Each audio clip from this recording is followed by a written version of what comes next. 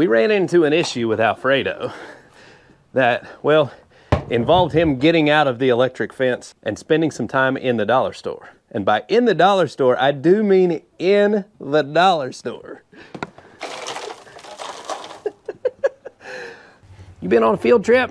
He figured out that he can take one good zap from the electric fence and come on out, and then he has freedom to free green grass. After him getting out 2 or 3 times, and the last straw was him making it over to the dollar store, and I got a call from a concerned citizen that said, hey, I think your goat's over in the dollar store parking lot. So I went over and got him, collected him, and I went in to apologize to the workers in the dollar store, and they were laughing. They said he literally walked through the automatic doors and walked inside and looked around and then turned around and walked back out. Now, if we can just keep our animals out of the Dollar General, we'll be all set.